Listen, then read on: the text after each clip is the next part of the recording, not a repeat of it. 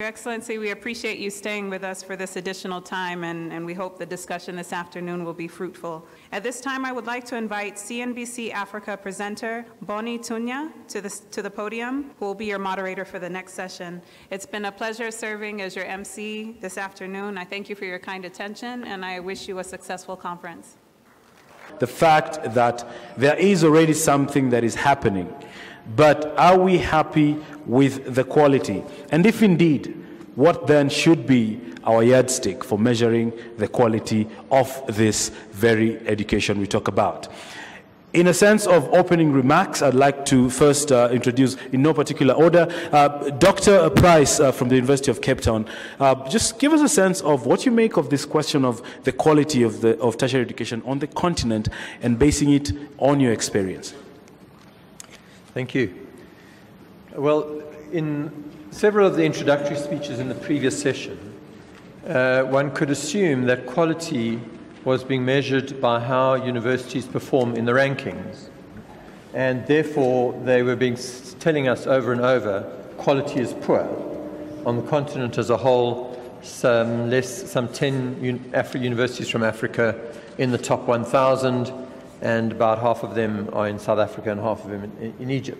So I don't think we need to spend a lot of time worrying or debating the quality is poor. I do want to say something, though, about why I think the rankings is a particularly iniquitous and inappropriate way to measure quality, and why I would not align myself with the call to have 25 or 30 universities in the top 200 or 300, because it gives a credit and a legitimacy to that ranking system, which I think is really problematic.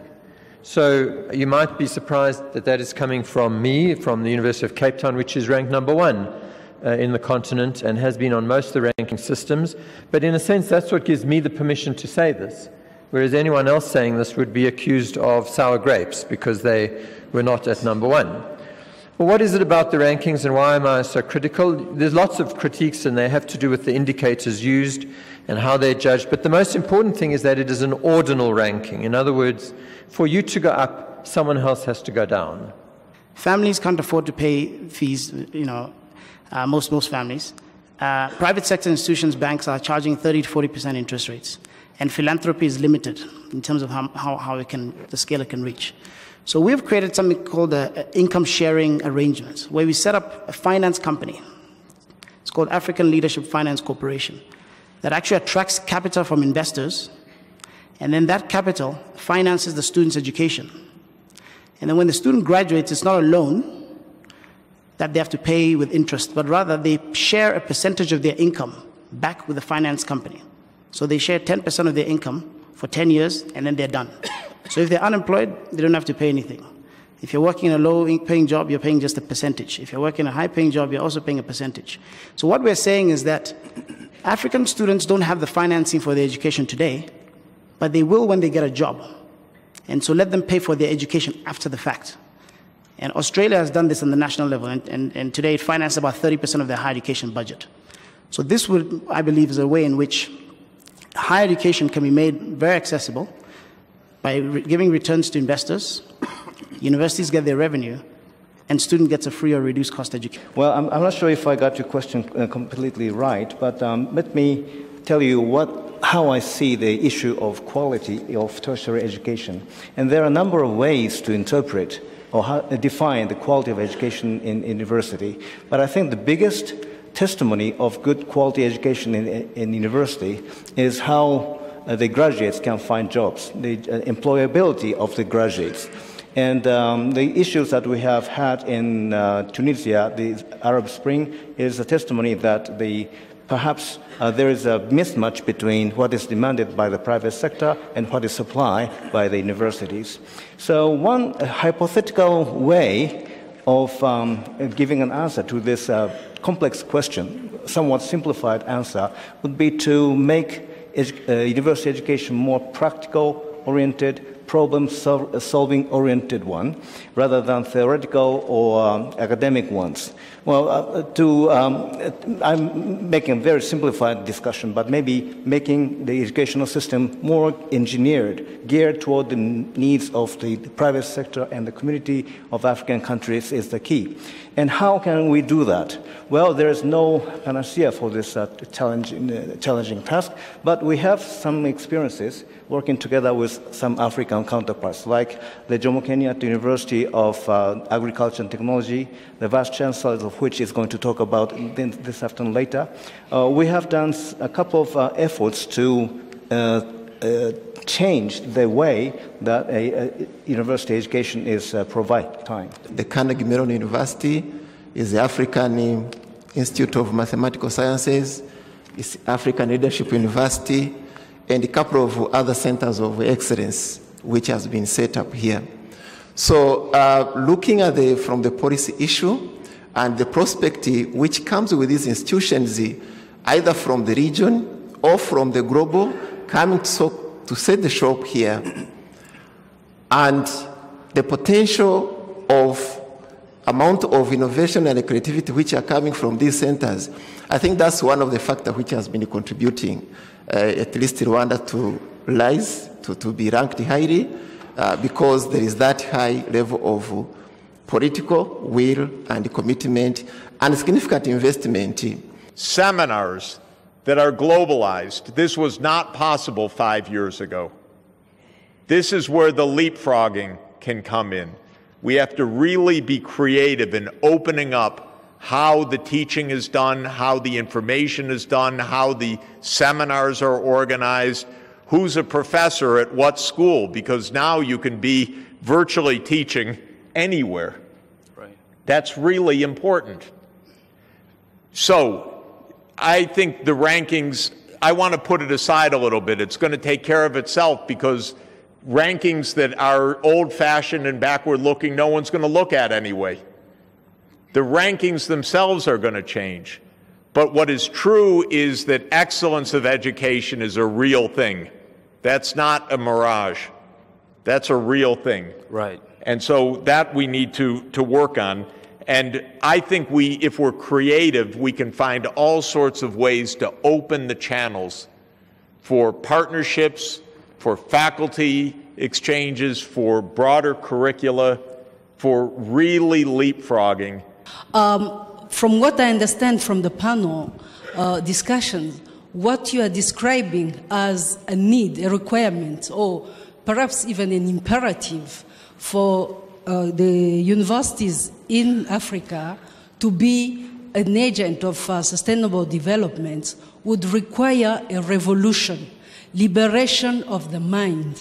Because if it is true that we have a tremendous opportunities, as described by Fred Swaniker, to create a lot kind of ways we want to see our university going, but we have also what he said, we are stuck in our legacy. Who is going to create the models we want? Because one reality of the higher education system is also, this is a place where conservatism is in abundance. So who are going to be the agent who revolutionize, if I can say, the university? Thank you.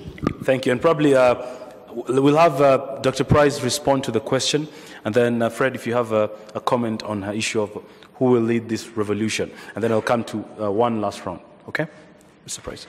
I completely agree with the questioner that we very often assume quality is just the number of publications, and that is leading to all sorts of perverse consequences and is not a measure of quality. There are many attempts to find alternatives, and I'll just list three by way of example. I don't think we know which is the best way. But the first, which is in the UK, in the research assessment exercise, is to say to researchers, you can only present 5 publications. Whether you've done 100 or 200 or 7, you can only present your top 5. And we'll only assess you on that. So that it shifts the focus dramatically from quantity to quality. The second is to say, around all of your research, you must tell us what the impact is. And the examples you gave of showing that the research productivity, the output of the research appears in WHO policy documents or in government documents, or that it's been discussed in a parliamentary committee, or that a community has used it. Those are measures of impact. It's much harder to do that objectively. It doesn't fit in with ranking systems, etc., easily because it's so different. But I think that's where we should be putting energy. A third is looking, when one is in a more traditional academic environment, looking at citations, which is commonly done. How many people think that the work you've done is worth quoting? And that still is, I think, a reasonably good measure. In all of these things, we need to remember to standardize these across fields. So in some areas, if you're in cell biology and you write something, it'll be quoted thousands of times, it'll be widely distributed, and many other people will use it, because the next time someone does a gene experiment, they've got to use the test that you designed. Whereas possibly if you're looking at flooding in a regional community, no one else will read that, and so, or except for the people in that community. And so we have to be careful not to allow those things to become, again, measures of rankings inappropriately. But I do agree with you strongly that the impact must be a much stronger measure of quality than it has been. Dr. Swaniker. And I'd like just to give a minute each to my other four panelists to give you closing comments. Let's start at the very end. Mr. Toka coming down. Okay, thank you. I'd like to talk a bit about partnership. Despite the less than optimal situation of tertiary education in Africa, I think the opportunities are huge, because many countries outside Africa, governments, universities, and international cooperation organizations believe in the bright future of Africa, and the investment in tertiary education in Africa is worthwhile. Many organizations believe that way. So in that sense, maybe universities in Africa have faced with huge opportunities and partnerships, and hundreds and thousands of organizations are offering research grants and scholarships, and so opportunities are there. And of course, in choosing a partnership, of course, you tend to think of your traditional partners like Europe and the United States because of your historical relationship, as well as their competence in science and technology, both in Europe and in the US. But I would like to ask you to look at other possibilities like Asia, because many of the knowledge and experiences acquired in Asian countries, Japan is a little bit early example of development, but Korea, Taiwan, in Southeast Asia, China, and all these countries have ample opportunities to share, ample experiences to share with you, and maybe Latin America too. So I think this movement driven by the SDG Center for Africa is, but in essence, how we enlarge and expand the partnership across the world. And if that is the motive of SDG Center for Africa, my organization will be very happy to contribute our humble contribution. Thank you.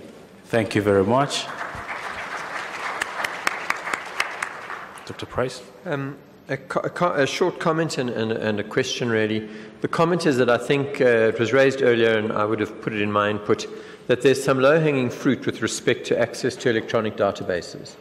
And it is iniquitous that in relatively poor countries, we have to pay for something which actually the marginal cost of which is almost zero.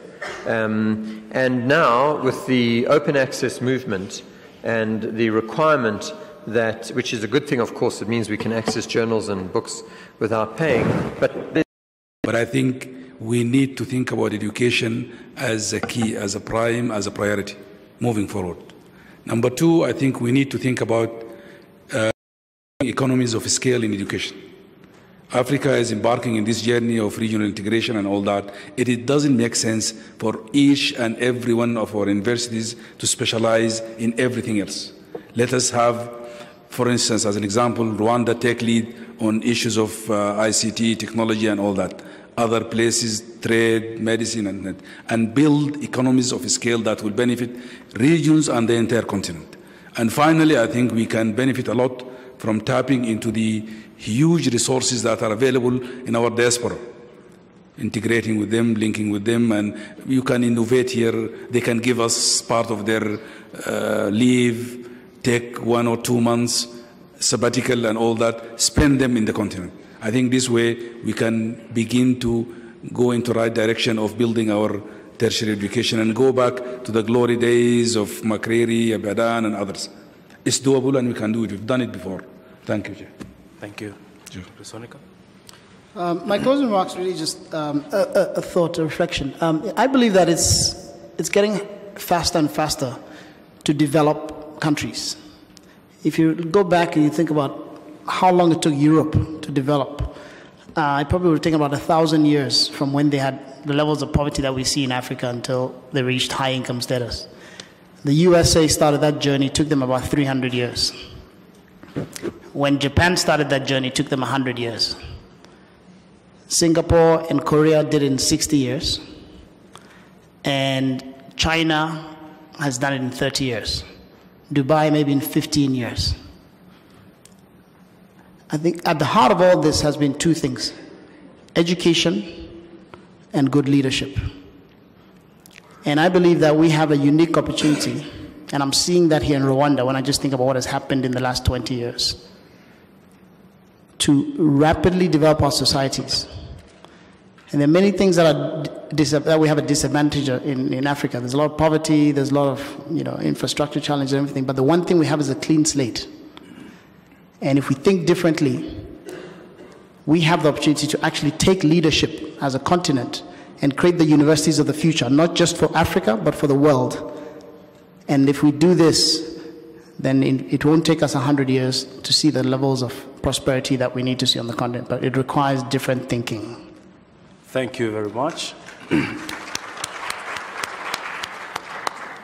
And thank you to all my panelists. It's been an absolute pleasure exploring the question of quality of tertiary education in this SDG era and the Agenda 2063, and trying to find the context in which, as Africa, we find ourselves.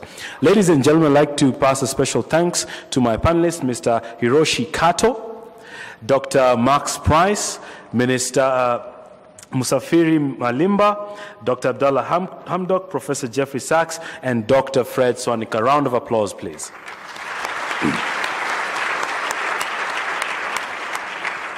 I would also like to pass a special thanks to our guest of honor, His Excellency the President Paul Kagame, for being part of this conversation. Round of applause, please.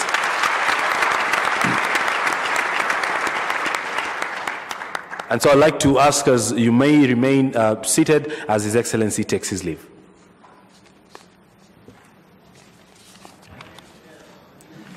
Yeah, oh, even better, we can live together. Thank you very much, ladies and gentlemen, for being part of this amazing audience. Thank you.